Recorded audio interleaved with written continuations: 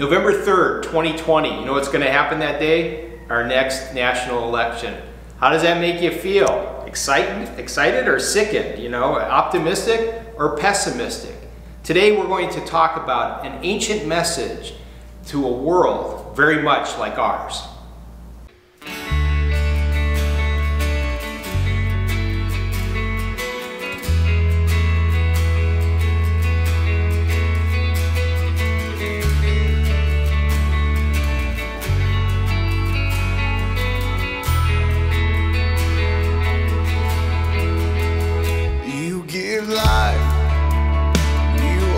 Love, you bring life to the dark.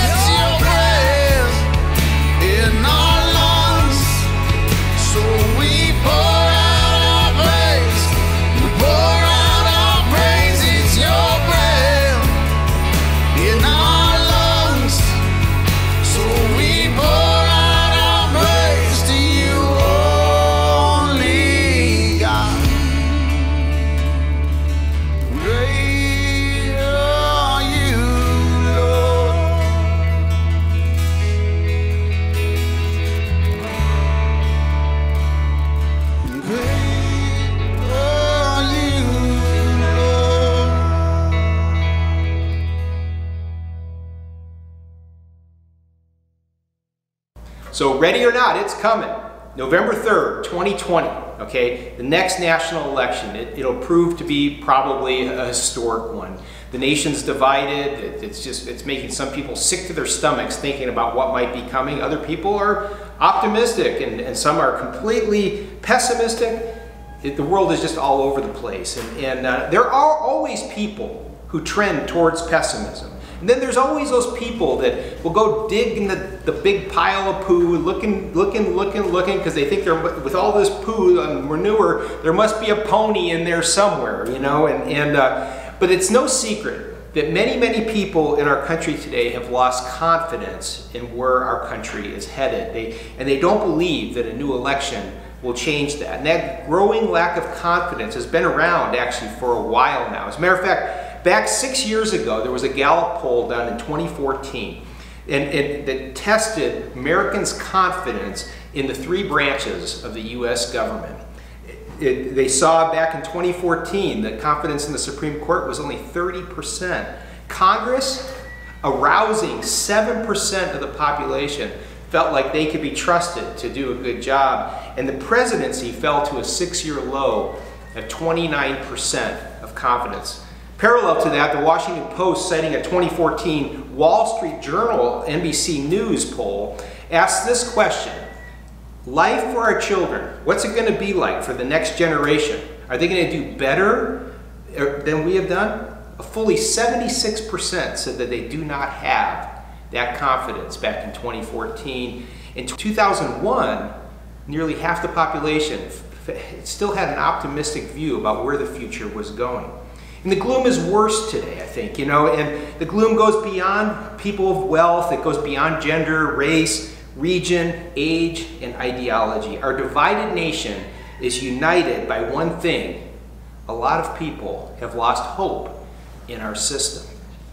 But this morning, I want to remind you, it's all going to change, right? Just like it did before.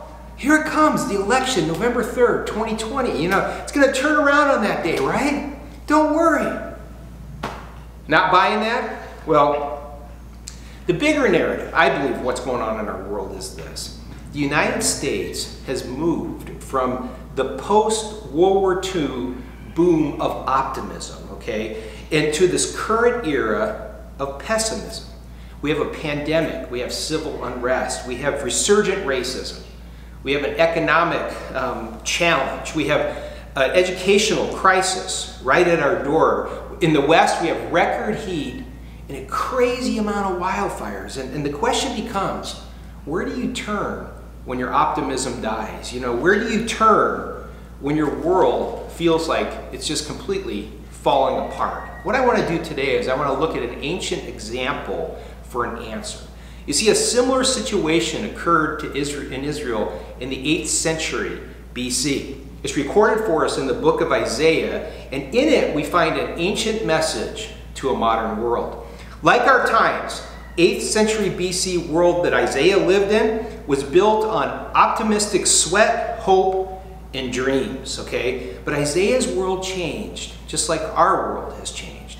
As a child, he lived in a world that was peaceful and prosperous. There was a guy named Uzziah who'd been king for 52 years. Think about that, 52 years. To give you an idea how long that is, you have to think about how many presidents we've had since 1968. You had Donald Trump, Barack Obama, George W. Bush, Bill Clinton, George H.W. Bush, Ronald Reagan, Jimmy Carter, Gerald Ford, Richard Nixon.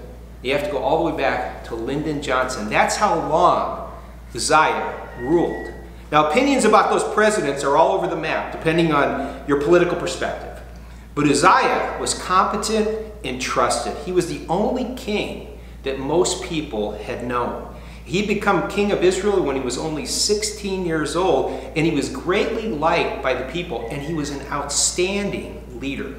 Uzziah was a military genius and innovator. He established a standing army of, we think, 300,000 people. He built machines of war that could shoot just masses of arrows and large rocks. And under his leadership, the Philistines were finally defeated. And what that did was it caused the other enemies of the region to kiss up to him because they saw what he had done, what he had accomplished. He engaged in large-scale building projects and civil engineering projects that brought security to Jerusalem through the building of defensive structures. He secured water, and he brought food security to the country as well. He was a technological innovator and an economic wizard. For most of his rule as well, he was squared away as a spiritual leader as well. He had a mentor who instructed him and trained him to follow the Lord. He had a moral compass. And truthfully, eventually some of his accomplishments had kind of gave him a big and prideful head, and eventually he tended to believe some of his own press reports, and he lost some boundaries later in his life. And so like a lot of noteworthy people, he had some personal failings that made the end of his life kind of difficult. But that didn't affect the average person in the kingdom very much. Generally, under his 52 years of leadership, the nation prospered, and the people of Israel felt a sense of security. The affairs of their nation were being taken care of by a guy who knew what he was doing and could be trusted to deal with whatever issues came up. They felt secure under his leadership, and for most of them, he was the only king they had ever known. But like our world today, the wheels fell off, okay? The peaceful and prosperous ride they'd been on got wrecked. The times changed like they do. And the world people had gotten used to was different. And it was a hard adjustment for a lot of people. And the book makes it clear that these challenges were actually all part of God's plan. In chapter 1 of Isaiah, the book begins with God's evaluation of the spiritual state of the people. They were prosperous and generally religious, okay? But like the United States, during our period of extreme growth and prosperity, the Israelites had a fundamental flaw. They had forgotten that although they owned much, they were also actually owned by God. And they failed to live with inner devotion that was true. This passion for God thing had been kind of weaned out of their lives. And especially a kind of love for God that found practical expression in showing compassion towards other people. And so God evaluated them and found them wanting. In chapter 2, it talks about a day that eventually, at the end of the day, a day is coming when God will eventually push this issue and reestablish his complete control of his good earth. And when the day of the Lord comes, it says, our silly philosophies, possessions, our pride, and all this stuff will be exposed for what it really is, just a godless idolatry.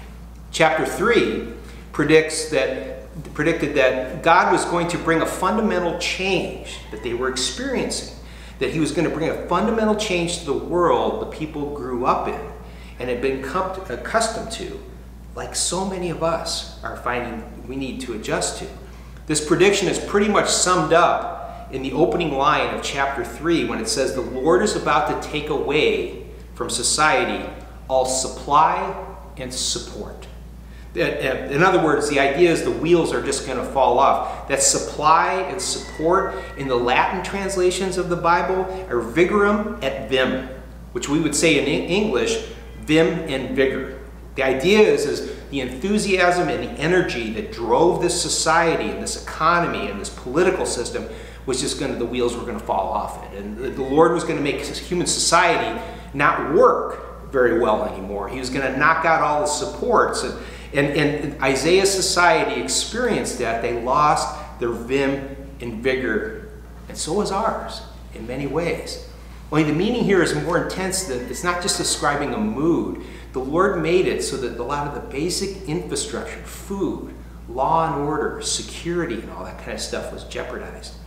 Then what follows in the next couple of chapters of Isaiah's book are continued descriptions about how God is going to reestablish his control over his good world, that ultimately he's the owner, that ultimately he's the one that's going to be in charge, okay? The language is vivid, it's filled with imagery that describes the great love that God has for his people, but then there are continued refrains that this counterpoint of harsh judgment is going to come because the people had failed to do right, what the right things were in God's eyes when it came to true heartfelt devotion to God and showing true compassion and love to their fellow man. And then comes an event that changes Isaiah's life. It happens in chapter 6. It contains this incredible moment in Isaiah's journey. It's an encounter with God that changed his life forever. Isaiah's encounter with God coincided with the death of Uzziah, a defining moment for the nation and a defining moment for the prophet Isaiah. It says this in chapter 6, verse 1, "The year that King Uzziah died, and what died with him was peace and prosperity." It doesn't happen all at once, but the wheels begin to wobble, and the wheels are going to fall off. It's going to usher in a new era, as surely as 9/11 rushed in a new era for us, and the financial crisis of 2008. The wheels fell off the peaceful, prosperous ride that the nation had enjoyed. You see, Uzziah represented stability, prosperity, peace, and optimism. Under King Uzziah, Isaiah himself prospered. He enjoyed wealth. He got a good education, and he was a family man. He was married to a woman, and they had 2 boys together. But with the death of Uzziah, Isaiah's life changed dramatically. With his death, Isaiah's service to the nation as a spokesperson for God began really in earnest. Isaiah ended up speaking God's words to the people for 44 years, which means he was a long haul kind of guy. And during that time, he experienced 4 different kings that had risen up after Uzziah passed away. To help Isaiah fulfill his assignment, okay, God gives Isaiah an insight into the way the world really works. In the midst of the political change that was going on with Uzziah's death, the death of peace and prosperity, God reminds Isaiah that there actually is someone who's competent, who's still on the throne. Isaiah needed that reminder just like we do today. God reminds Isaiah that someone is still on the throne. It's an important message for us today. Someone is still in charge. So God shows Isaiah how things really hang. Okay, what he does is he tears back the curtain of time and space and gives him an insight into the way things really are, who really is in charge of what's going on. And the descriptions are fantastic and they're figurative. Okay, and the experience becomes the defining moment of Isaiah's life. It says in chapter 6, verse 1, "In the year that King Uzziah died," Isaiah says, "I saw the Lord high and exalted, seated on a throne." God gives Isaiah a vision of who he really is. King Uzziah had died, but the Lord was still on the throne. The description goes on. It says, "I saw the Lord high and exalted, seated on his throne, and the train, the flow of his robe filled the temple." Okay, and above him were these like creatures, these angelic creatures, these seraphim they're called. Each of them had 6 wings. Okay, these are fantastic descriptions. And with 2 wings they covered their faces because they were in the presence of God. With 2 they covered their feet because they were on holy ground. And with 2 they were flying and hovering there.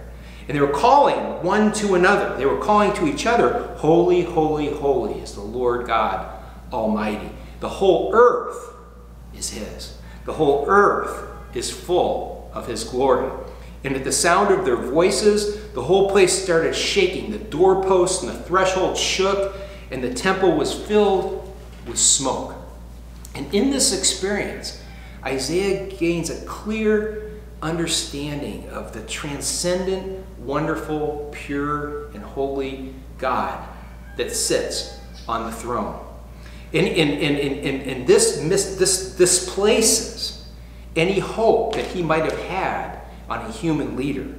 Misplaced hope in a human leader is never a good idea. And so what God does for Isaiah is he displaces the hope that he put in this human leader, and he replaces it with the hope of the one who ultimately is the one sitting on the throne.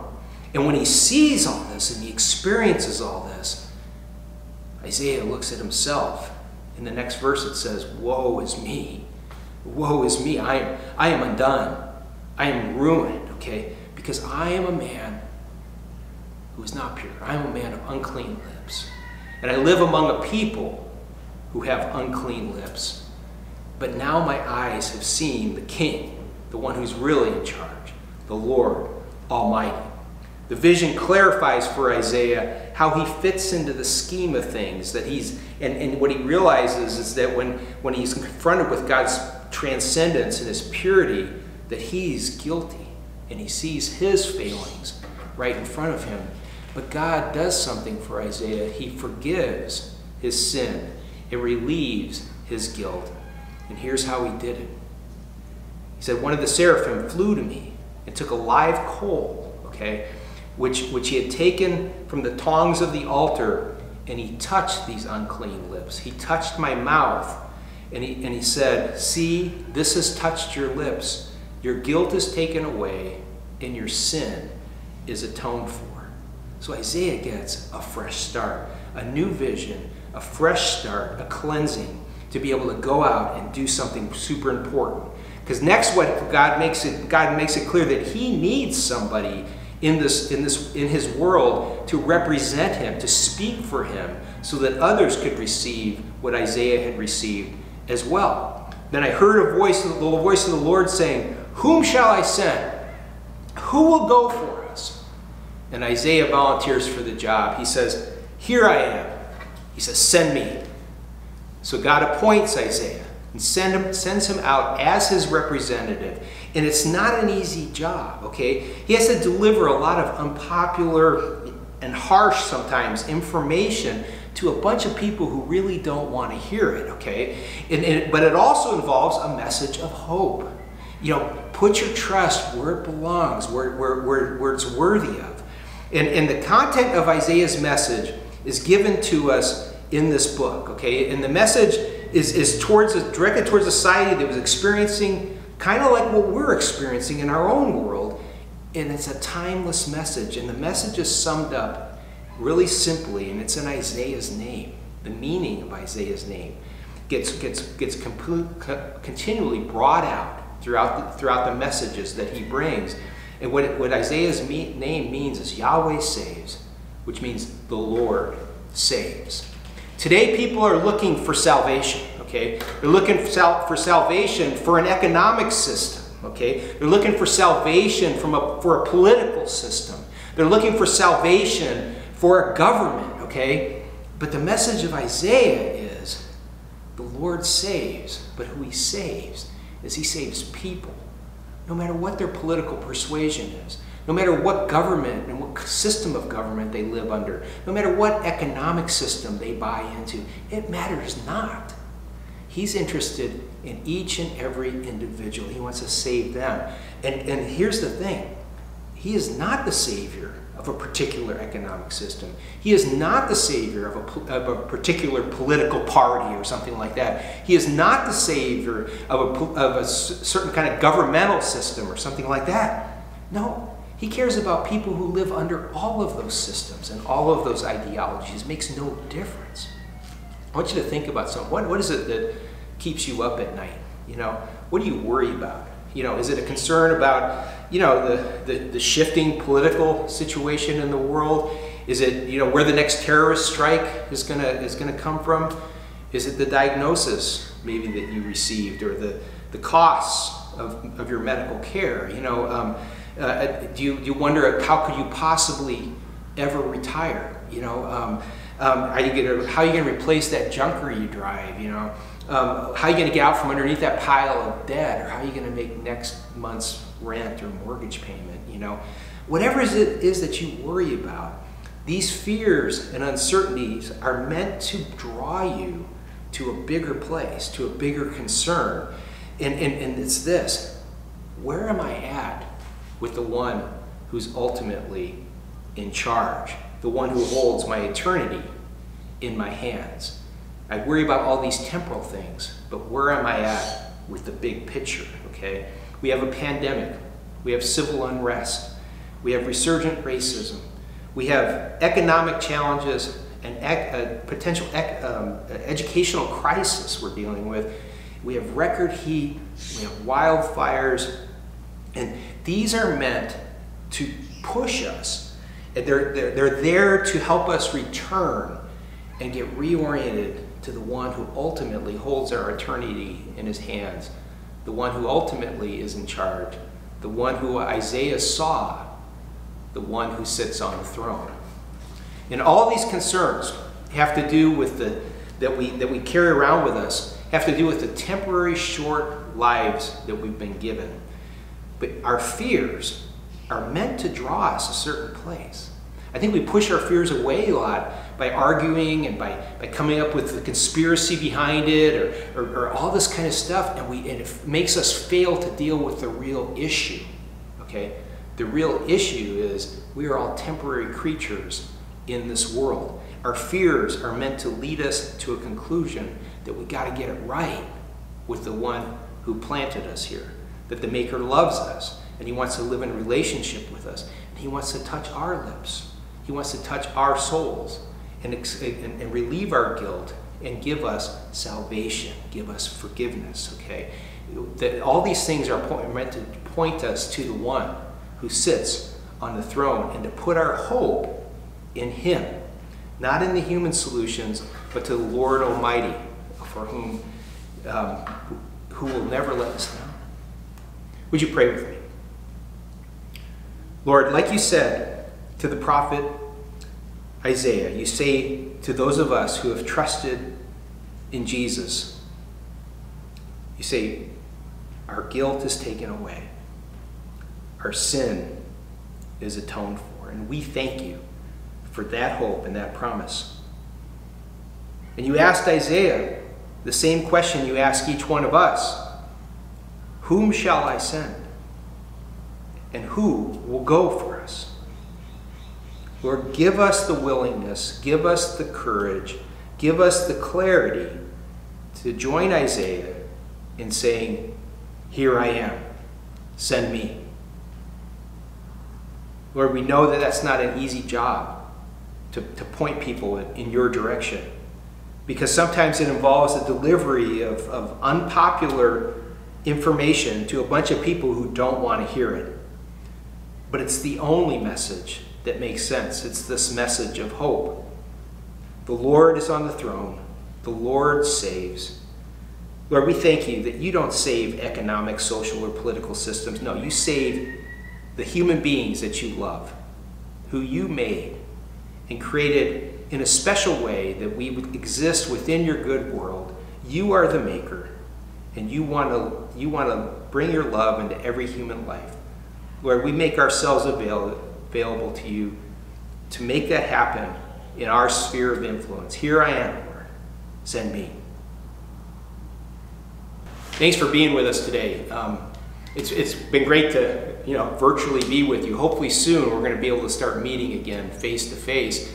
We are meeting at Adams Park at 5 o'clock on Sunday nights. Hope you can join us there. We have a really nice, cool place, a green grass, shady trees and all. And we are starting up our tutoring program to help these distance learning students. And the enrollment is growing, and it's really exciting because we really hope we can make a difference in the lives of these kids. If you need help, please contact us at rcbc.life. We'd love to help you in any way we can.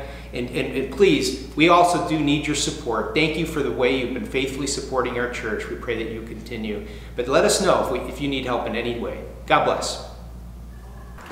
At Ridgeview Church, I'm glad you were here today and hope you enjoyed our online service. My name's Jesse and I'm one of the pastors here. I also want to let you know that we meet each Sunday night in person at Adams Park at 5 p.m.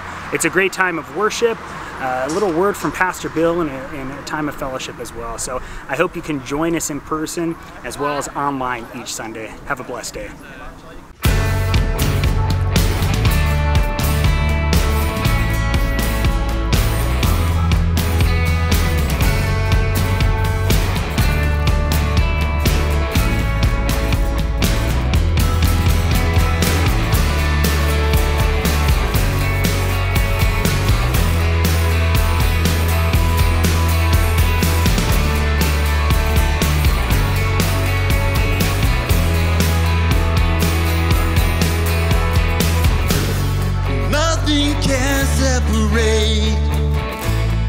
Even if I ran away, 'cause your love never fails.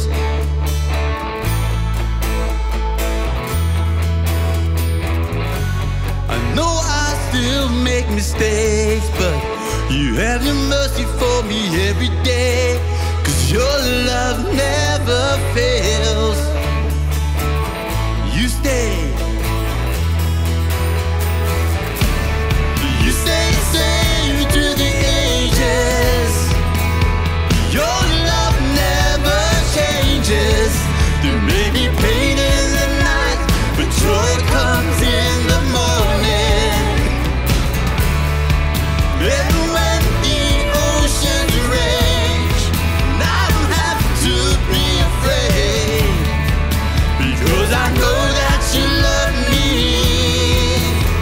Your love never fails.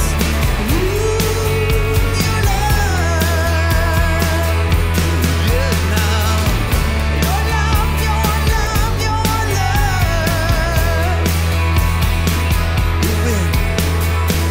The wind is strong and the water's deep.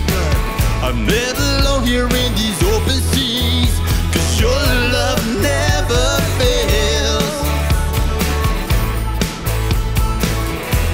Oh yeah. The chasm is far too wide. I never thought I'd reach the other side, 'cause your love never fails. You stay. You stay the same through the ages. 'Cause your love never changes. There may be pain in the night, but joy comes in the morning. And when the oceans rage, I don't have to be afraid, because I know that you love me. 'Cause your love never fails.